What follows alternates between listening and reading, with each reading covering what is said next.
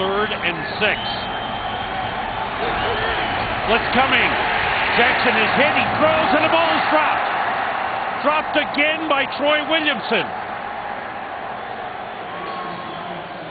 2 bad drops for Williamson in the game. Well, and I feel the worst for Tavares Jackson. Watch how he eludes this pressure. Dumerville coming up inside. There's the outside blitz. Dre Bly, he's going to get just enough away from Dre, throws an absolute strike on the run, and again, right in the chest plate, pow. You know, a lot of times with receivers, and I think I've seen Troy Williamson do that a lot, he tries to catch it with his body rather than getting his hands out and going and capturing